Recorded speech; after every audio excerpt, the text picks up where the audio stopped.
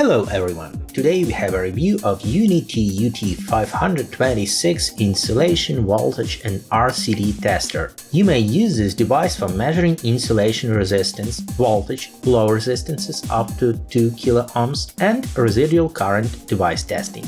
You get the tester in a carrying bag like the one you see. Apart from the tester itself, there is a set of probes, a hand strap and a user manual. Measuring probe set consists of probes for residual current device testing and probes for measuring resistance and voltage. And you may attach these alligators clips to them.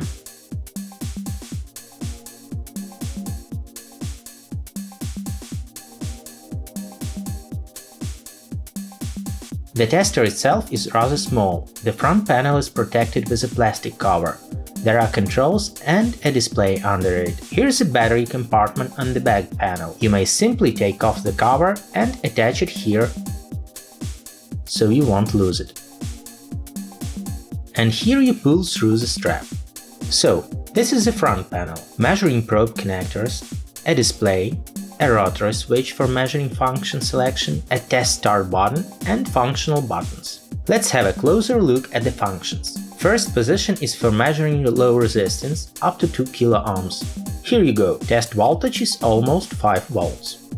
Next position is multifunctional. It's for residual current device testing or a voltmeter. Next, we have 3 ranges of measuring insulation resistance. Test voltages 250, 500 and 1000 volts. Let's demonstrate the insulation resistance measuring and RCD testing. We start with measuring insulation resistance of this cable from the package. We use a test voltage of 1000 volts, so let's start. As you may see, we have a test voltage of 999 volts and insulation resistance over 500 megaohms. That means the cable insulation is in perfect condition. And the most interesting thing, checking the residual current device. To demonstrate this feature, I have made such a simple circuit with an automatic circuit breaker with RCD. And let's test its operability with UT526 tester. I've already connected everything. The circuit breaker is connected to the power line and its output is connected through this socket to the meter. So we may start checking the RCD. You should switch on the circuit breaker. Here I need to say that you may conduct a primary RCD test very simply. All the breakers have a test button. You just press the button and the breaker switches off.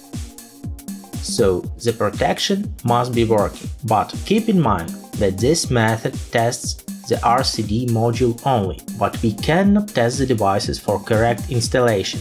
For example, we won't know whether all the sockets in this room are connected to the circuit breaker correctly. You can find it out only using this tester with this probe. So, I switched on the circuit breaker, the tester is connected, now I choose the RCD test module. Here the tester gives us several options: voltage test of 10 mA, 30 mA, 100 and 300 mA. We may see the response time at once. This circuit breaker should switch off at 30 mA, so I choose this mode for testing. I press the test button and we can see the device works. The response time is 9 milliseconds and the maximum is 500 milliseconds. I conclude that the RCD works great. Let's check it at different values. For example, at 100 mA, it worked fine. Now let's try 300 mA. Works as well, perfect.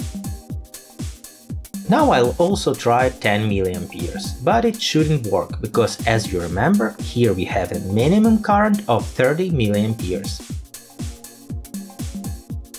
The tester shows response time more than 2 seconds. That was a brief review of the basic features of UNI-T UT526 electricity network tester. If you enjoyed this video, like and subscribe to our channel. You may also watch more our videos you now see on the screen. Good luck!